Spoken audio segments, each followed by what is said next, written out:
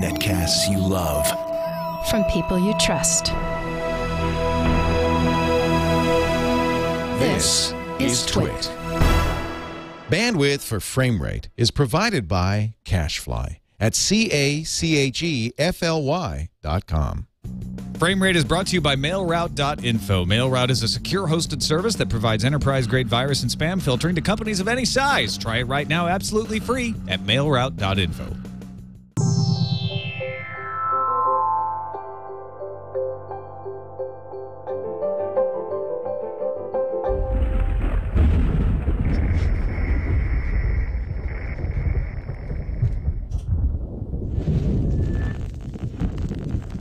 It's been 5 years since the Black Mesa incident.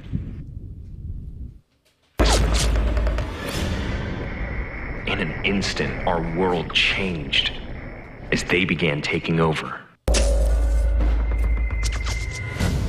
We are the resistance, and we're still fighting.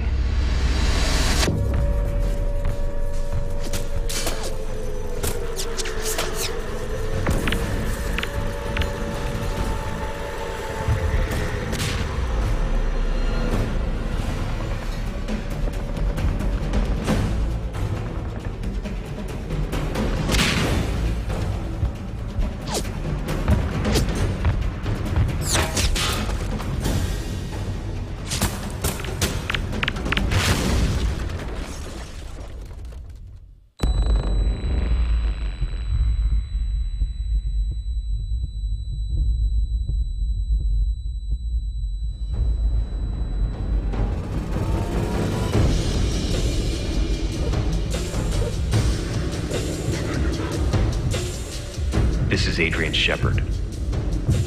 Wake up and smell the ashes.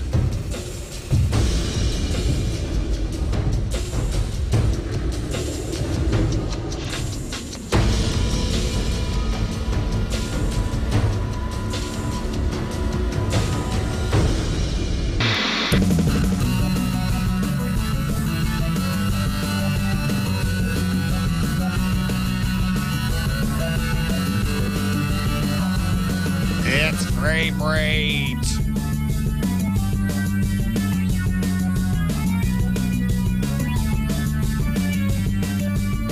Hello and welcome to Framerate, episode 9 of our gold episodes. Welcome to all our platinum members. I'm Tom Merritt. And welcome to the Diamond Club. I'm Brian Brushwood. I am This is the episode actually that almost Tom Merritt. didn't happen. Yes. Yeah, I was about to say, because this is our Bizarro episode, because you don't sound anything like Tom Merritt, and I don't look anything like Brian Brushwood on this crappy webcam with bizarre, dark, mysterious villain lighting that I have right now. Yeah, if you're on the audio version, you're not going to believe I'm me. If you're on the video version, you're not going to believe Brian's him. That's right. That's right. But I'm glad we were able to pull it off. Thanks for sticking around, Tom. I'm sorry I was having some tech issues. But you almost wanted to push this episode off, but I said, dude, I will do anything to keep this going because this is too good an episode. We are too not going to back down. Awesome We've got stuff is going on. big stories, other big stories, maybe another big story, and film. You really do sound terrible, Tom. I know. Your voice doesn't sound anything like Tom Merritt. Well, maybe yesterday on Forecast, they were saying that I ought to try to talk like Bill Clinton. And it made it work a little better. Hey, man, it's the Bizarro episode. You can talk any way you want. I don't think there's any downside on it. So, Brian, are you ready Brian, if I could just get you to get me a cheeseburger. I just want, yes. And some small fries. Well, no, wait a minute. Supersize those fries. Done. You got it, boss. And anything else? While you're gone, if you just send Monica in here, that'd be great. Thanks. Hey, so one quick note, that show, Beyond Black Mesa, that trailer had come out a long, long time ago. It was only a minute and a half long. It's totally fan-made, a small independent film project. And if you've ever played any of the Half-Life 2 or any of the extended Half-Life universe stuff, you can see they got all the little things exactly right. And the full 10-minute featurette just came out. It really is full of win. It's very much worth checking out, especially if you've ever... Would you go see a Half-Life movie, Tom? I probably would. Because as soon as that Black Mesa came up when he mentioned that, and I knew, I'm like, okay, I know exactly what this is. Still Alive started just running through my head nonstop. Yeah. I couldn't stop it. Awesome. So, yes, well, good. Well, you ready to jump into the big story? Let's jump into the big story.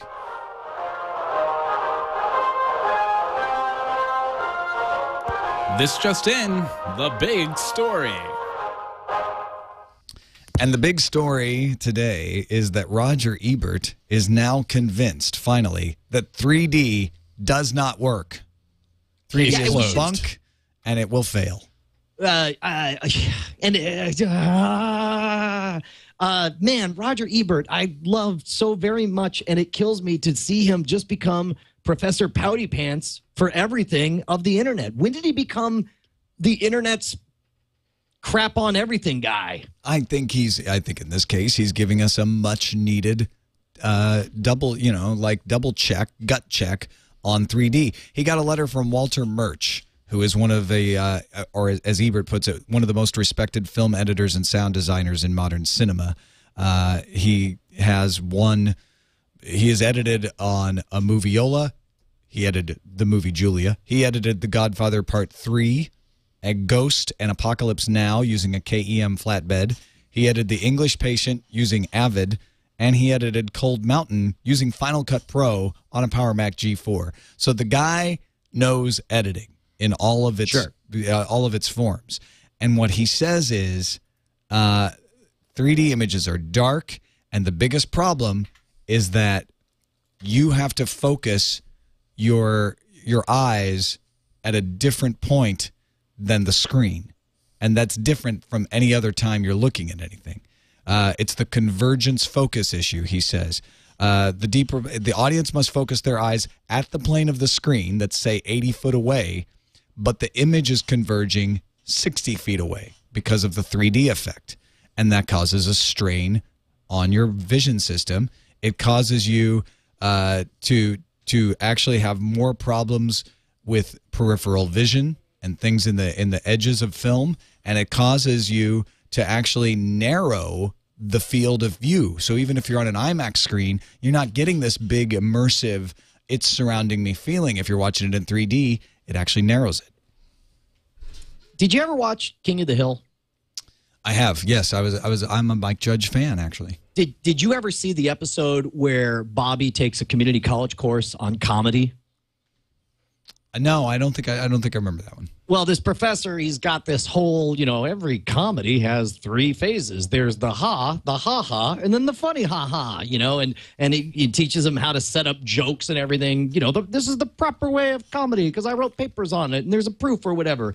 And then Bobby goes to perform at the talent show, and he's in the middle of about to be doing this prearranged, high-minded Cirque du Soleil stupid comedy farce thing. And then instead, he just wants people to laugh at him. So he starts doing fart jokes and he starts, making noises with his armpit or whatever. And the crowd's going nuts and laughing. And the professor is jumping from the side saying, Bobby, don't accept their laughter. It's ill-informed. That's how I feel about this letter. It's like, and that's why nobody should enjoy 3D. It's like, I'm sorry, dude. I had a blast watching Avatar. It was super immersive. I felt like I went to another world. And yes, there are technological problems with 3D. And you and I'm not the biggest defender of 3D as a platform, especially for the home. I'm down on home 3D systems. But it's still novel. It's still immersive. It's still cool. And at least at the theater level, it's getting better. And I don't understand this hate parade that Ebert's leaning. There was somebody tweeted, and I loved it. They're like, Ebert came for the video games, and I did not speak up, for I did not play video games. Then Ebert came for 3D, and I did not speak up, for I did not. Because I wasn't 3D. In 3 dimensions.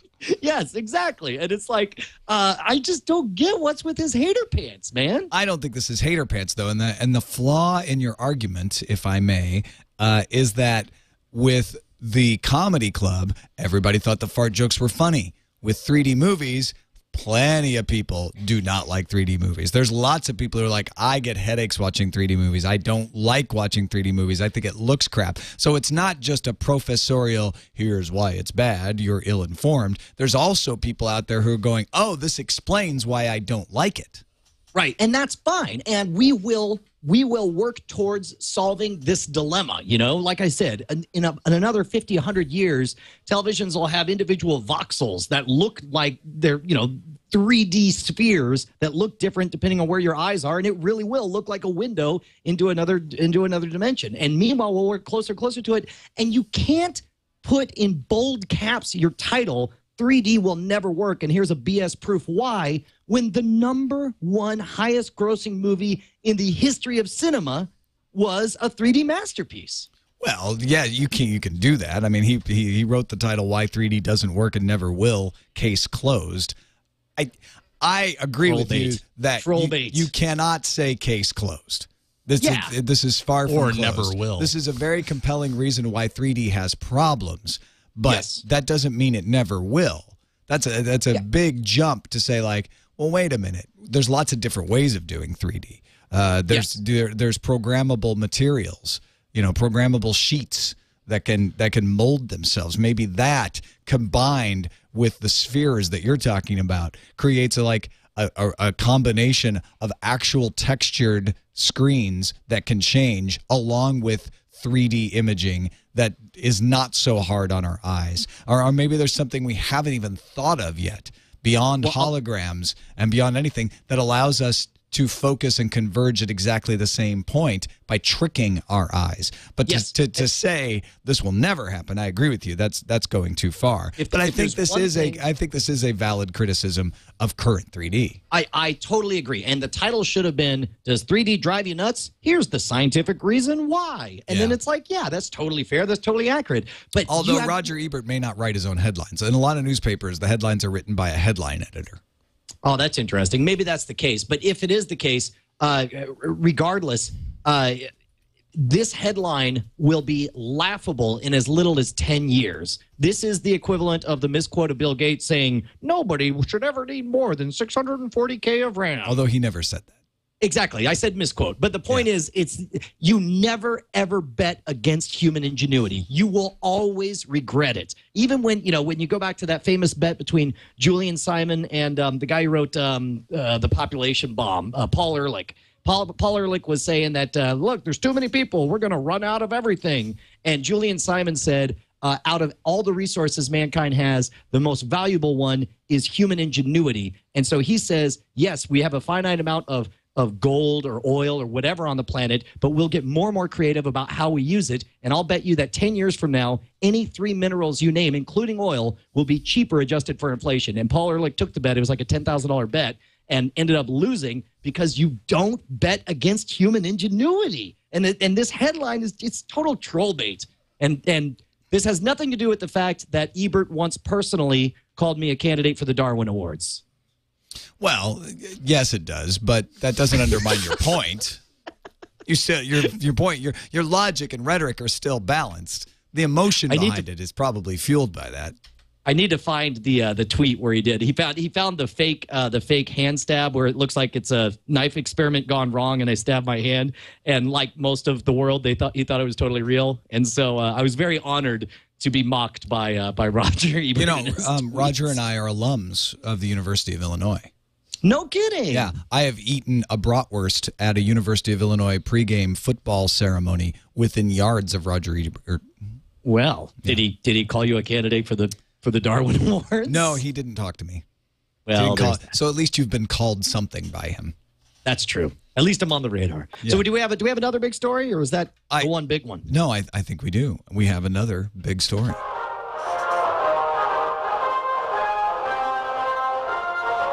Stop everything. It's another big story. Kevin Smith. You know Kevin Smith, right? I've heard of him. Yeah. Has a little show called The Smodcast on the Smodcast Podcast Network. Yeah, on a podcast. Has he done any movies? You know what? I finally got everybody howled with outrage. We had Michael Rooker on NSFW show, and I mentioned that I hadn't seen Mallrats, and the internet exploded with rage. So that was the last of his I watched on Netflix streaming. Yeah, I've seen a number of his movies. He has done many movies, and he is now thinking, you know what? I think I'm going to undermine the entire distribution system of Hollywood. I'm going to get rid of studios, and I'm going to distribute directly. I think so. At Sundance, he is premiering his new film, which he originally was going to put up for auction, but instead has decided to buy himself and distribute it personally. And he is going to use what he knows of the internet and the film industry to combine to get rid of what he considers to be an outdated system. He, first of all, annoyed a lot of people because everybody had the impression that he was going to put it up for auction after the show. And I think he was intentionally trying to be coy. What he actually tweeted was something along the lines of, we'll show the movie and then we'll sell it right there afterwards, which everyone took to mean there will be an auction. And so a bunch of people who might have been spending their time elsewhere showed up and spent their 2 hours watching the movie to decide if they wanted to buy it and at what price or whatever. What he meant was, in a coy way, I'm going to announce that the plan from the very beginning is that I'm going to distribute my own movie. So what he said was accurate, but unfortunately everyone took it to mean an auction. And so a bunch of people were annoyed with him saying that, why'd you waste our time? He's like, hey, man, I didn't waste your time. I didn't say anything of the sort. But two things. I think this will be financially a really good thing for Kevin Smith. And this is more of the democratization of that the internet has brought to everything, is that the rise of the middle class rock star is what we're seeing here, where he made this movie on a shoestring budget, and in his own words, this is not a new idea.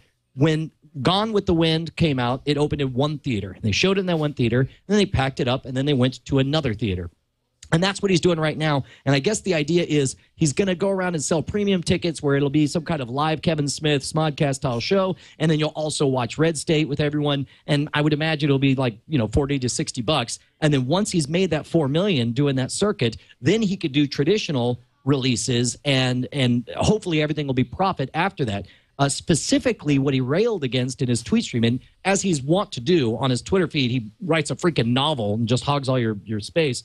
But in this, he says it drives him nuts that these movies cost, $4 million to make, and then they spend $9 million on marketing and advertising, and then when the movie only makes $13 million, they call it a commercial flop, saying it lost money. It didn't lose money on the quality of the art. It didn't lose money on the quality of the production or the cost. It lost money on the mistakes made in the way they marketed it. And I suspect, if nothing, this is a very novel thing for us to see nowadays, and I suspect it'll be a very good thing for him in the long run.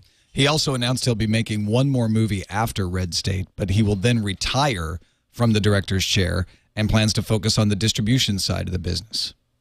Yeah, we'll see. We'll see about that. I mean, I don't think he'll never make another movie after that, but I think what he's saying is, I'm going to make one more movie after Red State because I've already got it in production, and then I'm going to start focusing on distribution. I want to make this model work. I'm going to take what I learn on Red State and my next movie and try to create a model that other people can use. And I would imagine, in a little way, I definitely feel a kinship for what Kevin Smith is going through, in that when I quit my day job in '99 to do magic full time, it was a very big deal to quit, a safe, secure job and try to be a magician touring around the world. And then 6 years down the road, it got to be like, well, this is what I do. I go out and do the shows, and then I come back home. And so much of my experience with Twit and Revision 3 has been very invigorating. It feels like I'm beginning a whole new scene with the podcasting. And so I could see a lot of his enthusiasm and excitement. I'm with you. I don't believe for a second he's done making movies. But in that Stephen King way of like, well, I'm going to give up having to make movies, and I'm going to make them when I want and how I want. Yeah, I think he's really excited to figure out this part of the business and try to see if he can change things. And I think that's really cool. We have, in fact, yet another big story. Yet another big story? We do. But do we even have an intro? No, we don't. No one has hold on, yet. here we go. Yet no one. Stop everything. It's another big story. Another big story. Another big story. We need a yet another big story graphic. Netflix and Time Warner, we had a big conversation about this on a previously on Frame Rate. We talked about this. And Greg Sandoval over at CNET on his Media Maverick blog has some insight into why Time Warner is bashing Netflix so hard. Apparently, and this actually comes from one of the Netflix executives, the guy in charge of acquiring all the films for Netflix, they're mad over the fact that Netflix is competing with Time Warner to acquire Warner Brothers content. So, see, I don't know. That makes total sense. I'm not going to pretend for 1 second to know enough about the business to know if they really do care that much about one arm of the business competing against another arm. Because you hear about all these stories where it's like Sony is simultaneously suing everyone who makes MP3 players, saying that this is all piracy, and then simultaneously another arm of Sony makes an MP3 player because they're all independent elements of a large mega thing. I mean, do you think that's right? Do you think that it's all? I think it's one of those things where there's a nice little gentleman's agreement amongst media companies. It's no secret. It definitely exists. They don't sue each other, and they don't compete in certain arenas. And I think the idea of, say, Universal coming in and bidding up Warner Brothers content would violate that, and Time Warner would feel miffed. And so Netflix comes along and says, "Hey, we're not part of this gentleman's agreement. We're going to bid on that stuff. We want it." And Time Warner said, "Well, wait a minute. We have this little internal bookkeeping system that works for us, and we just take the Warner Brothers and we put it on the TNT, and no, well, we want it." And there's antitrust, Sarbanes-Oxley, all this other stuff where they have to allow them to buy it, but because in good faith, if there's good faith negotiating going on, they can't have the TNT people come in and kill the Warner Brothers deal. So the Warner Brothers folks are like, "Yeah, that's a good deal. We should take that." They got to take it. I tell you, I'm always happy to see whatever the establishment is shaken up. Like in general, I just feel like even if it's ugly in the short term, I love seeing what it does long term. And Netflix, man, their streaming system it just comes out of nowhere, and it's so good, and it's just getting better and better and better. I just last night was poking around the science fiction stuff in there. So much bizarre. It's come up to where now, anytime I mention a movie previous like 1995, more often than not, I'll call up Netflix and it'll be like, "Oh, it's right here." I mean, it's awesome. You just have you have your own library, and it just magically grows on its own. It's awesome. You know what else is awesome? What else is awesome, Tom Merritt? Not having spam. What? Now, see, you keep telling me that I can have no spam, but like if I've got certain sacrifice emails, right? There's certain addresses that you just give out to everyone, and you stop even checking because they've been around so long, and they're so full of spam that there's no way that you can possibly find anything useful in there. Do you have any emails like that? Used to have one like that. acedetect@sobrilliant.com used to be like that. Yeah. See, like just then, you just mentioned it on the air, which I assume means all of a sudden you're signed up for every spam that could be out there. Well, it used to mean that, yeah, but not anymore. Wait, you guys got a magic wand? Yeah, kind of. It's called MailRoute, mailroute.info. But what does it do? Well, what it does is it takes all of my email and it looks at it and decides whether it's real email or spam, and then it only sends me the real emails. Wait, so like it sends it, so they got like a team of like immigrants who pour over all your emails. No, they read all your personal an algorithm created by Tom Johnson. Well, but it's got to be like super complicated to set up, right? Like you gotta. Well, if you run your own host, you might know how to edit your MX record, but you could, if you don't run your own host and somebody runs it for you, you can get them to do it. That's all you need to do. I can just make a call to my ISP that runs Schwood.com and say, "Hey, I need you to edit this MX record and add a line to send my email to MailRoute," and they will call out all the spam. But I bet they have a ton of false positives though. No, I bet all of a sudden, what? No false positives. Wait, no, none? I haven't had one yet. Man, well, how would one sign up for this product and/or service? Well, Brian, we should probably get back to the show. But mailroute.info is the URL if you were interested in that. And it's like Big O Tito in the chat room just said he would pay $5,000 for that. Well, so dude, I got to assume it's got to be twice that much. I'm going to tell Tom Johnson that he should charge him $5,000, but most people will only have to pay $30 per year for a single user. $30 a year? Yeah. That's like less than 9 cents per day. That's like you've got a hole in your pocket and a dime falls out every day and you don't even notice. That's amazing. Yeah. All right. Done. I'm down. All right. Wait, let's get back to the show. We should just stop having these personal conversations. Time for and it is a little bit unprofessional. Here we are live on Frame Rate, and all of a sudden we have a personal conversation about topics that are of interest to us, like spam. So let's get back to being on task here. Time for Film Foul.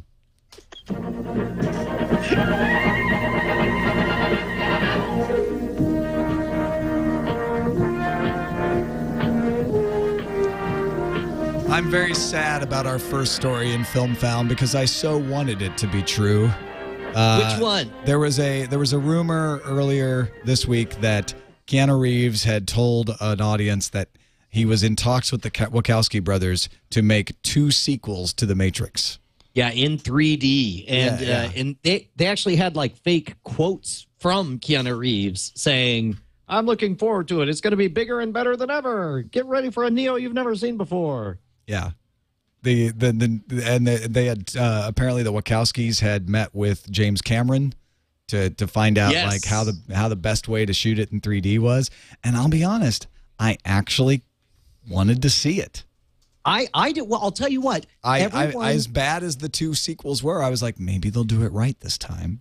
But I'll tell you. Okay, first of all, do you know that what was supposed to be? And I'm hearing all this third hand. But the way I heard the story is that originally, after the success of The Matrix, the Wachowski brothers said, "We want to do 2 more movies. The second one will take place years before the first movie, and will tell the story of the rise of the machines. The third will talk about the final conflict between man and machine and how they work everything out, which thematically would be amazing and awesome. However, the studios, being in the money business and not being owned by Kevin Smith, the studios say, look, we're not going to have a Matrix without Keanu Reeves and Carrie Ann Moss and Lawrence Fishburne. Are you crazy? I mean, no. They did this in the Twilight Saga, which I know a lot of the audience probably hasn't bothered to see, but the character of Edward Cullen is not really in the second book. Really? So they had to kind of force him into the movie because it's like, well, crap, we got to have Team Edwards fans happy. Wow. Well, in this case, what I was told was that the last of the 3 movies was split into parts 2 and 3 in the movie, which makes sense because if you watch those 2 movies, there's really about 1 movie's worth of stuff in there stretched out over 2 movies. But then all of the Rise of the Machines prequel stuff ended up showing up in the Animatrix. And if you've never seen the Animatrix, that is maybe the best experience in all of the Matrix. The collection of animation is top notch. The storytelling is top notch. Have you watched the Animatrix? The Animatrix is what made me so excited for the sequels. Well, exactly. Because I watched The Matrix, loved it, watched Animatrix, and was like, if this is where they're going with this is going to be fantastic. I'm really excited. Yes. Then we watched Matrix Reloaded and got loaded to try to forget it. No, actually, Reloaded and Revolutions feel like one movie. That's exactly what's going on there. They should not have done that. Well, I agree. I definitely, as big of a disappointment the last 2 movies were, my love for the Animatrix is so great. You definitely need to watch it on Insta streaming right now, wherever you can get a hold of it. It is so good that I definitely would instantly sign up for more Matrixy stuff, especially if they weren't under the thumb of any big production company. What about more Star Trek? Original Star Trek, not reboot Star Trek. We're going to get another Star Trek movie, but would you like to see something that had 2 Captain Kirks, 2 Jedi Knights, 2 Darth Vaders, all in one movie? What is this? Some kind of bizarre pornographic mashup on the internet? Sort of. It's actually not on the internet. It's /fic. Nor is it pornographic. Captain Kirk totally made out with Darth Vader. But it is some kind of. This past Saturday, on January 22nd, at the Louisville Science Center Museum in Louisville, Kentucky, Robert Picardo, who played the Doctor on Voyager, and producer, nature of medical emergency. Producer, director, writer Dr. Harry Kluwer hosted the premiere of Quantum Quest, a long anticipated in the Trek community 3D computer animated large format adventure film. At a preview party of Science with a Twist, an evening aboard the Enterprise, features the voices of William Shatner, Chris Pine, the new Star Trek Nice. Captain Kirk. Mark Hamill and Samuel Jackson, James Earl Jones, and Hayden Christensen, among others, including Neil Armstrong. So it's just a cool. Whoa. You don't get to be like, and some other people like Neil Armstrong. The guy set foot on the moon, the first human being to walk on the moon, and you dropped him off in your last breath as a footnote? This is the first time he's ever lent his voice. This guy doesn't hardly do interviews or nothing. It's Neil freaking Armstrong. That you buried the lead, man. Neil Armstrong, two Darth Vaders, and some Captain Kirks. I didn't want to, because he messed up his line. Okay, did he? Oh, one small step for A Man. For A Man. Hey, they vindicate him, man. They had voice experts go back and say he said for a man. One small step for a man. Giant leap for a man. Yes, no, Neil Armstrong is pretty awesome. The whole Quantum Quest thing looks good. And this thing will be showing at museums and planetariums and things like that, so you might want to check out and see if it's coming to a theater near you. Finally, Anne Hathaway has been signed on to play Catwoman in The Dark Knight Rises. What do you think? Is Anne Hathaway, sweet Anne Hathaway, Catwoman for you? I don't know. And can I just tell you, you're going to have to remind me what Anne Hathaway's been in that I've seen, because her name didn't instantly bring anything to mind. Devil Wears Prada. See, strangely, not the kind of movie I'd watch. Didn't see that one. Seen the trailer for it, though, haven't you? No, I don't think I have. Is she like super hot? She's like brunette, big eyes, girl next door hot. There she is. Yeah. Okay. Well, she's not brunette. I'm sorry, IMDb, but you shouldn't do that. That's not what you normally You looks should be like. listening to the show, IMDb. Well, no, but that's like you look at all the other pictures down below, you can see what she looks like. But the one up there, she's got brown hair, like dyed hair. What the hell's that about? What's the complaint, that she's not slutty enough? She was in Get Smart. She was. That's in the complaint? She was in Brokeback Mountain. No, those aren't the complaints. I don't think there's a complaint here. It's just that she generally plays a very sweet person. Although one of the things that I've actually really enjoyed watching her in was it Love and Other Drugs? Is that the one I'm thinking of? Yeah, I think so. No, Rachel Getting Married. Indie film where she plays kind of the falling apart sister. Who's really wrecking things during her sister's getting ready for being married, and she's a smoker and she's neurotic and all this stuff. So I think what they're doing is they want somebody who appears very sweet and mellow and lovely, and then can also do Catwoman when she puts on the catsuit, which is what they did with Michelle Pfeiffer. Yes, well, and Michelle Pfeiffer was able to pull off the timid secretary transformed into the sex kitten act, and I don't know if it has to do with me being, like 17 when that came out, but certainly I thought she did a good job. But I always think Eartha Kitt. I don't know what you're talking about. The original Catwoman from the TV series. Oh, that's right. That's Catwoman. How come we don't have, like, Queen Latifah playing Catwoman? Oh, that would be wild, dude. That'd be awesome. That's what they should have cast, like, wildly different. That would have been amazing. All I know is that the entire internet exploded with annoyance at that announcement, and it was probably unfounded. But who knows? Maybe finally. I don't know.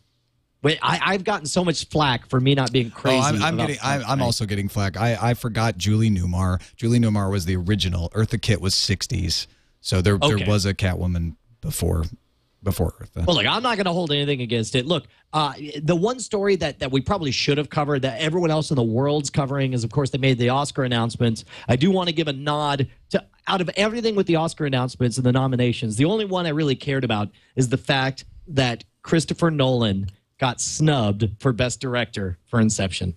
Now, when you look at Inception, of everything, of the writing, of the music, of the acting, the thing that stands out the most to everyone is the incredible direction. They're calling it, they're saying it's positively Hitchcockian. This is what we're going to remember 100 years from now from Christopher Nolan.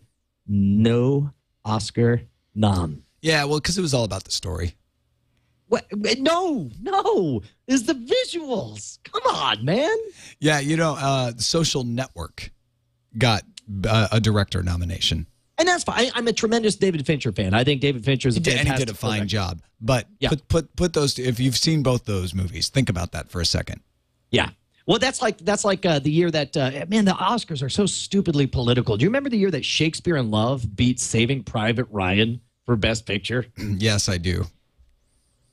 Forget it. And I agree with that because it's Really? Shakespeare in Love. Oh my God. What's All right. not to like? All right, I'm done. No, I'm done with movies. Let's go watch. Let's go watch some Tube Tops. Did you watch any? Did you watch any movies? No, I haven't seen anything. It's been a crazy busy. I got to tell this story real quick. I went to see the King's Speech this weekend. Is it good? It was fantastic, and I think Colin Best Firth Picture? absolutely deserves an Oscar. I don't know if it's Best Picture, but it definitely deserves consideration. I think Colin Firth probably Best Actor though. Like he was incredible in it. But should I know anything about it going in, or should I just watch it flat out? No, the only thing to know about it is that here's my viewer's guide to the King's Speech. You should know that King George VI was the current Queen Elizabeth's father, and that he was called Albert before he became king. He changes his name. They explain that in the movie. So when you're seeing Albert and he's got a daughter Elizabeth, that's Elizabeth. I see. His brother was called David, but his name was actually Edward, and he became King Edward the Seventh or the Eighth, King Edward the Eighth, who abdicated the throne to marry a divorcee. So when you're watching this, if you have a little bit of that background, you're like, oh, David, that's the guy who's eventually going to be king and abdicate to marry the American divorcee. Oh, Albert, that's the guy who's going to end up being King George VI during World War II, and he's Elizabeth's dad. You got that in your head? Everything else in the movie will be awesome. All right, well, I'm with you then. I'll have to go check it out. Yeah, I was, me and George Lucas were watching it, and that's right. You just dropped that. You mentioned it in your Twitter, like, oh, by the way, watching a movie with me and George Lucas. Oh, just the two of us. Oh, I didn't mean a name drop there. Exactly. I was 4 rows in front of him. No, it was weird, man. It was just I talked about this on East Meets West too, but it was just one of those moments in Marin County where George Lucas, he lives here and people are used to seeing him around. He just goes to diners, goes to movies in the regular old theater. So, we go in to get in line to buy our tickets, and there, 6 people in front of us in line buying his ticket to go see the King's Speech is George Lucas, and he goes and he buys his popcorn, and, what I'm telling you should not be odd. It's a guy standing in line getting a theater ticket and buying popcorn. It's not that unusual, but when you just watched Red Letter Media, and my gosh. And then you go and get in line and you see the guy who was in Red Letter Media being made fun of, you're like, that's real life. That's wow. But nobody bugged him. Nobody bothered him. He was just going about his business. Everybody was very respectful.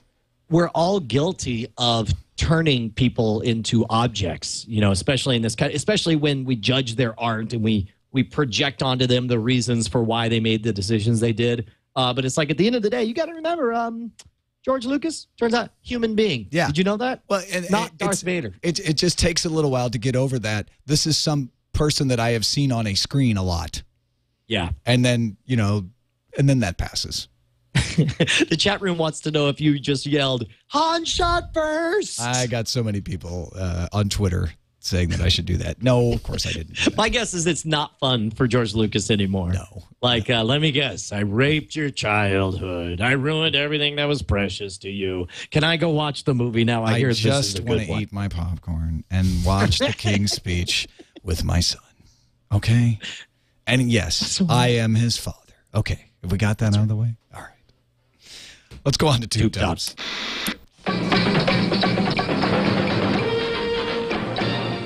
If you do nothing else this week, you must watch the sci-fi movie on Saturday night starring Tiffany and Deborah Gibson.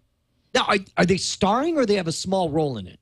Well, I don't know if they have a small role, but they are starring.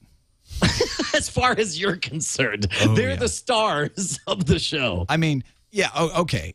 You want to put it that way. They are co-starring alongside Megapython and Gatoroid in Megapython versus Gatoroid. Megapython and Gatoroid featuring Tiffany and Debbie Gibson. Yes. Oh, this is awesome. I cannot wait until I'm a washout has-been that shows up in a sci-fi movie. That will be the pinnacle of my career. Tiffany thinks she's alone now, but then Debbie shakes her love. That's right. She shows her electric youth and slaughters her. Deborah Gibson, that's how she goes these days. She's no longer Debbie. Portrays a fanatical animal rights advocate who frees illegally imported exotic snakes from pet stores, while Tiffany plays an overzealous park ranger worried about the growing ecological damage.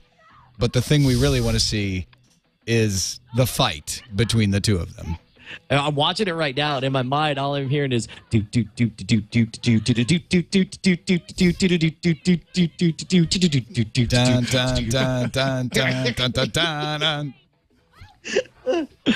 oh my god. This is awesome. I will definitely pretend like I'm going to watch this weekend. I've already got it pretty sure I set. just saw everything I needed to see out of it. You kind of did, yeah. Also, IO9 has a good article up about what to expect from the new Battlestar Galactica prequel, now that Caprica is canceled, Blood and Chrome. And they put out casting calls for the three main characters. Blood and Chrome is going to be the story of a young Adama as he signs up to fight against the Cylon uprising. I read this whole article, and I could not be more excited for this project. I think Caprica was well-intentioned, but this is the meat. This is what we want. Battlestar Galactica, it's humans kicking robot ass. And, I'm so excited to see young Adama, because now, after watching... there's so many things that I want to see out of this. I want to see young Adama become a badass. I want to see him encounter the Galactica as a brand new top of the line ship in its day. I want to see whether or not they're the old toaster designs, if they stay true to that. This is going to be so freaking great, man. Yeah, this is going to be the style in more ways of the original Battlestar, because you can have old Cylons and old Vipers. I'm sure they're going to mess with it a little, but it's got to stay true to that to a certain extent, because they've stayed true to it in all of the other things that they've done. But they had the old Vipers in the new Battlestar Galactica, if you notice. So it's got to be there. Adama's first assignment, spoiler alert, little bit of spoiler here, is to a Raptor, not to a Viper. Do we have to raise the threat level? I think we should raise Spoiler it to alert. probably raise it to yellow. Yeah. Yes. He's on a Raptor, and he is paired with the Raptor's electronic countermeasures officer, Koker Fastjovic, who loves the Raptor and loves the Galactica. His name is Koker Fastjovic? Maybe it's Fastjovic. I don't know. There's a J in there. Why don't they call it, and his partner, Heroin Slow Guy. Yeah, I know. Koker, if you read Koker, it turns out it's essentially Colonel Ty. I mean, that's awesome. What this shows to me is that they originally thought Colonel Ty and Adama had come up in the ranks together, and they were starting to think about a backstory. And then at the last moment, they made Ty. Spoiler alert. This is red. This is red. Wow, we're at red. We've never gone to red like this. Go on. They made Ty a Cylon. Okay, we can bring it back down to yellow.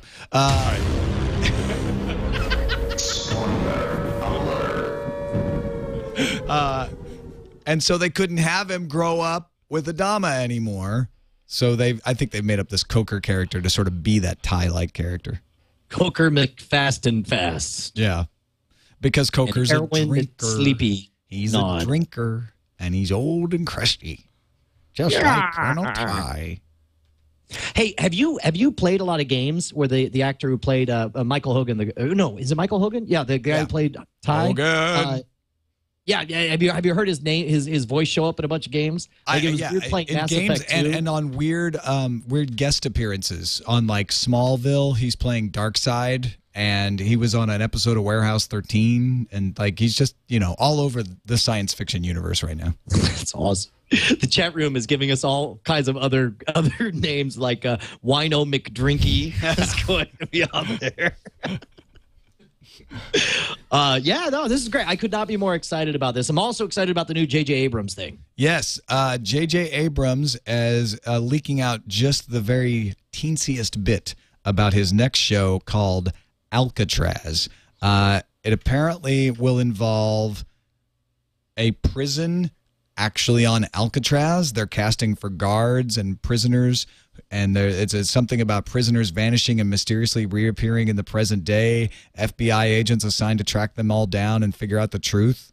So maybe they'll be doing some shooting here in San Francisco. Apparently, they're going to do some shooting on the actual Alcatraz. That's awesome. You know what? Out of everything I saw, only one thing made me an instant fan. I mean, in addition, of course, J.J. Abrams has done a very good job about picking awesome projects. But out of all the casting, one made this an instant watch for me. Do you have a guess who? Sam Neill. No, not Sam Neill. Jason Butler Harner? No. Jorge Garcia. Yeah, of Hell course, yeah. man. It's Hurley. Jorge Garcia will assume the role of Dr. Diego Soto. Hurley is back, baby. Yeah, dude, playing they called him a hippie geek in there. It's like, I'm sold, man. That's all I need. Yeah, no, I think this is going to be much better than Undercovers. Do you think? Do you suppose, sir? I think Alcatraz will be the next Fringe, not the next Undercovers. Now, does that, knowing that this is on the horizon, does this in any way relax your white knuckle grip on keeping Fringe alive? No, I need to keep Fringe alive because Fringe is just a good story. Yeah, I mean it's like, you know, nobody thought Fringe was, you know, like, I don't need Lost anymore. If you're a big fan of Lost, because Fringe is around, same thing. Fringe needs to stay, and in fact, the ratings were pretty good last Friday. So I tell you what, the fans are passionate. Guess I got in the mail, like people were like, no, seriously, you need to watch all of Fringe, and I was like, well, I'll get to it. I'll find it somewhere, and then all of a sudden, physical media shows up at my doorstep with Fringe. I'm just like, what? Physical media in mail? Like actual, wow. That was exciting. That's so illegal. That's all I can say. I don't know if I had like a weird Skype hiccup there. I don't know if we're back on track now. Yeah, we are. Okay, good. So, what have you been watching on the television? Have you watched some Fringe yet? No, I did do like you told me to. I set it to my queue, and so we're DVRing Fringe now. And although I need to do like you say, because apparently you say that they're watching whether or not I bother to start the episodes. I have to go over there and start the episode but not watch it, right? Yeah, just record the episode and then just play it back, but you don't have to watch. You don't have to sit there. You can turn the TV off. They can't tell if the TV's on or not.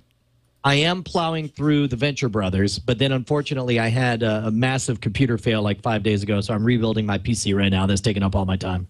How about you? I have been watching lots of stuff. Actually, I watched the premiere and the second episode of Being Human US. It's the US version of a show from the UK that the premise is a werewolf, a vampire, and a ghost all live in a house together, and it's much better than it sounds. It sounds like, you know, guy walks into a bar, right? But yeah, right. But it's actually a metaphor for addiction. You know, all three of these characters are trying to get past their personal issues, right? So the vampire character is trying to live without using human blood. The werewolf guy is trying to figure out how to stop the fact that he's a werewolf from ruining his life, and the ghost is trying to figure out like why she's there and how to move on. You know, so it really plays like a 20-something's roommate drama, but it's more interesting because you got vampires and blood-sucking and werewolves. Have you watched the original, or only I have. seen the US version? Yeah, I'm all the way caught up on the original. They just started the third series in the UK, so I'm going to be behind. Do you think it does it justice? It's interesting. I was really worried about that. They changed the names of the characters, and the characters are cast quite differently, except for the ghost. And I think they're doing a very good job. They didn't make it cartoony, which if you watch the trailer, it looks like it might be a little cartoony, the way the colors are, the cinematography. But it's not. It's actually quite dark, and they put parental warnings on it. Oh, wow. Well, I mean, you got to admit this. I mean, this thing just screams easy jokes, you know, the entire time. So it's like if they don't go there, that sounds all the more awesome. I don't mind the occasional, you know, chuckle on that kind of setup, but it's like they throw out some one-liners, you know, like the werewolf guy when the vampire guy in the first episode, and I'm calling him vampire guy and werewolf guy because it's Aiden in the U.S. and it's Mitchell on the BBC version, and wait. I don't want to have to pick. Isn't Aiden sounds more British than Mitchell? Well, Aiden dates back. He was made a vampire during the Revolutionary War. Okay. So he's got an old-fashioned name. Anyway, the vampire guy says we should get a place together to the werewolf guy, and the werewolf guy is like, great, yeah, that'll be fun. We'll invite the neighbors over and eat them. There's some throwaway lines like that, but the situations aren't really funny usually. Yeah. Well, that's good. I also watched an episode of 10 Speed and Brown Shoe last night. I was very happy. Okay, we talked about this, and was it good? It actually held up. I was really. I was ready to have a nice nostalgic experience and then not really want to watch it again. But it's a pretty good story, All right. It's actually got some legs to it. The issue is the DVD that you get from Amazon doesn't have the pilot on it. So you have no idea how you got here? Yeah, so you can't watch the pilot episode again because CBS owns the pilot and they couldn't get the rights to that. Oh, so they only have the 12 this regular drives me season nuts. episodes. Yeah, I know. It's like, look, how do you expect people to be good and well-behaved about respecting copyright law when you go out of your way to make it so obstinate and unhelpful for idiotic reasons? You're not helping your cause, big media people, when you do stuff like that. You're just encouraging people. Like I'm not going to lie. I've gotten very, very good about buying all of my media. But when something's flat out not available anywhere, then it's like there's no other choice. I'm not going to not watch it. I'll just grab it from a source you're not going to like. Yeah. You should not do that. But what choice do they give you? I want to not do that. Yeah. All right, let's move on to what you're watching, you people in the audience, framerateshow@gmail.com. Yeah, we got a lot of responses on this stuff. One of them a little bit long. I'll start off here with first one from Jason Martin. Hey, guys, here's a supposed image from the new Thundercats cartoon that FilmSack just tweeted. I believe this is just minutes ago. I know it's only one image, but I like the design. Jason from Hoffchester, New York. No kidding. You live in Hoffchester? That's awesome. I would open a cantina there instantly. This doesn't look terribly different from the old Thundercats. It does look a little bit spit-shined. Yeah, it looks a little animated. Which that's fine. I mean, golly, did I ever love Thundercats when I was a kid. It was such weird, advanced sci-fi ideas that when I was a kid, I don't think I realized how out there they were. The idea that Lion-O's 12 years old, but all of a sudden wakes up in a body of a man when they crash land and he gets out of hypersleep and stuff in this strange world that they've crash landed onto that's not hospitable where it rains rocks and everything. I love it. Did you ever watch Thundercats? Yeah, Thundercats were go. Do you remember the trials of Lion-O when all of a sudden all of his teammates became his enemies and he had to pass the trials? I don't remember that. No. He had to outrun Chitara, and at first he thought it was impossible, but he realized that if you just ran far enough and long enough, it was a game of endurance, not of speed. And he had to outthink Panther, and he had to outmaneuver the skills of Kit and Kat. It was so great, so cool. So you're excited. You're more excited. You're the most excited. I really am. I'm not gonna lie, but mainly because it's like I can't wait to share that with my daughter. When you have a 7-year-old, it makes it so much easier to get excited about stuff because it's like now I can watch them again with her. Yeah, absolutely. All right, one more email before we head out. Yeah, you got it. You want me to read this? Yeah, why don't you? Okay, this is a longer one here. We got a lot of responses on about the Netflix conversation and a lot of people correcting us because X-Men First Class is in fact a full-length movie and not a TV series, which we were ill-informed upon. So we sincerely apologize. Please stop correcting us. This one reads, "Hey guys, just watched episode 8 and thoroughly enjoyed your discussion on Netflix. I've been using Netflix since 2007 and love the ability to stream shows and movies. I completely agree with your assessment on where content distribution is headed. In fact, my wife and I recently dropped AT&T Uverse because we couldn't justify paying $74 a month for the 10 channels we watched and the 190 channels we didn't. We now have a Windows Media Center box that records over-the-air broadcasting, which is a little over 45 channels and sub-channels in the Houston area, and runs Netflix, Hulu Desktop, and Boxee in a surprisingly well-integrated setup. We found that we are actually watching more content on our TV now than when we had Uverse. Through Media Center, we're recording old and new shows that come in over the air. With Netflix and Hulu, we get to watch an enormous library of additional TV and movies. It's also extremely easy to flip over to the Twit app on Boxy and catch recorded shows like with those we watch, like the Watch Live function when we want to tune in live for shows like NSFW. One of the greatest things about doing this is now Netflix is the only service we pay for other than internet service, which we've locked in for $25 a month for a year. That sounds way cheap to me. That's really cheap. Should we ever run out of things to watch, we always have the option of getting Hulu Plus. We're also fine with paying more to Netflix for additional content from companies like HBO because we're not paying the ridiculous amount of money every month for content that we never care about. Keep up the good work on the show. Joey, here's what this tells me. Number one, frustration is mounting in the public. Number two, technical ability is growing in the public to where this kind of talk would have sounded crazy techie 6 years ago. But I got a feeling there's a lot of regular guys doing it because we're all hip to computers nowadays. And this is what's going to push it that direction, right? Is because if enough people do this, you can no longer say, well, you know, we have to get this money from here to support this, and we got to force you to do it. You either have to cut off your ability to use the internet for that, or you have to go where the eyeballs are. And in the long run, it's a whole lot easier and a whole lot cheaper to go where the eyeballs are than to try to legislate and cut things off. I'm not saying it won't happen, but it won't happen permanently. The hammer of legislation is not the right tool to handle this kind of stuff.